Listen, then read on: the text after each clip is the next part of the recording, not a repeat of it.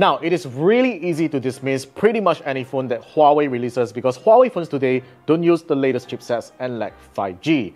And let's not forget to mention they don't come with official Google mobile services. Yet, despite these limitations, their phones are still really expensive compared to the rest. But this doesn't mean that we should just label them as bad products, such as the case with the Nova 12S. This is a 2,000 ringgit 4G phone that uses a 3-year-old chipset and is hardly even a refresh of the previous model, with the same screen, same body, same cameras, but just a different back design. So naturally, I would be lying if I recommend you to spend 2,000 ringgit on this phone because there's just so much better choices that we can choose from.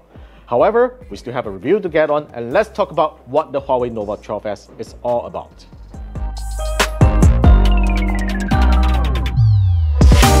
So if we don't look into the spec sheet, the Huawei Nova 12S is a pretty fashionable device that I think some people will really like. It has the same slim 6.88mm body profile as the Nova 11 but with a new back design, and it still has the same beautiful 6.7-inch Full HD Plus OLED display that refreshes at 120Hz with super slim and symmetrical bezels that shims even the Galaxy A55. It has dual stereo loudspeakers that even some mid-range phones don't come with, and it has a really nice, unique camera array. To anyone who doesn't care about specs and all, this is a perfectly fine device that doesn't look dated at all, even for modern mid-range phone design standards. But there's no escaping on mentioning specs in a tech review. The Nova 12S has a Snapdragon 778G 4G processor with 8GB of RAM and 256GB of storage, which, even if we don't take its retail price into consideration, it is truly lacking behind the competition. But let's forget about the latest processors for now and ask this question. Does this old hardware still work well for most of the stuff we do on the Nova 12S? Well, the Snapdragon 778G is one of the most capable chips that we have seen for the past 3 years and still continues to work well on the Huawei Nova 12S.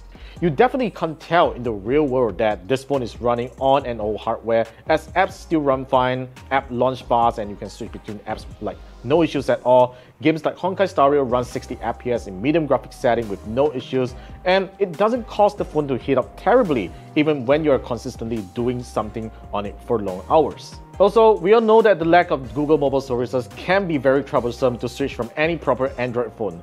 But if you are a person that depends entirely on Google, most Google apps will work fine and you will still be able to sign in to your Google account as usual, all thanks to the Micro G framework, which I was surprised that it worked so well even on restoring my WhatsApp chat backup from Google Drive. Most essential apps can still be thankfully found on the Huawei app gallery, and even if they aren't, it still points you to reliable sources to download the APK file, which, to be honest, it really doesn't bother me at all.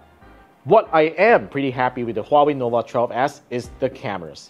Although the main 50-megapixel camera lacks optical image stabilization, it is still able to offer very respectable image quality that some mid-range phones couldn't. You also get an 8-megapixel ultra-wide camera that takes pretty acceptable shots, but what's even more interesting is the front camera, which takes up to 60 megapixels still. That's pretty gimmicky of course, but it really delivers superb quality photos and possibly one of the best that I have seen. What's really nice here is that both the rear and front cameras can take 4K 30fps videos, which is uncommon on other mid-range phones. Despite having a 4600 mAh battery, the Nova 12S has no issues lasting a single day of heavy use, and it is pretty expected because it doesn't have support for 5G networks. Huawei's 66W supercharging can juice up the phone in no time if you forget to charge. Though it isn't the fastest charging wattage, it is still pretty respectable and faster than many other mid-range phones. Ultimately, the Huawei Nova 12S is a good product, and if it isn't priced so unreasonably high, I would wholeheartedly recommend this phone to anyone who feels comfortable with Huawei software and ecosystem.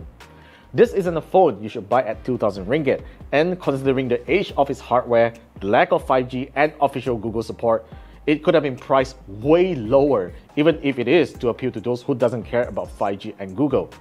So yeah, that's my thoughts on the Huawei Nova 12S. What about yours? Do let me know about them in the comments down below if you would buy a Huawei Nova 12S if it is priced way below its retail price at probably around under 1,000 ringgit. I guess that would be a pretty good price, even if it is a phone that doesn't come with Google support. Let me know about them in the comments down below. But as for now, that's all for my review of the Huawei Nova 12S. Let me know about all your thoughts in the comments down below, and be sure to subscribe to our channel for more videos coming right up, and I'll see you guys in the next one.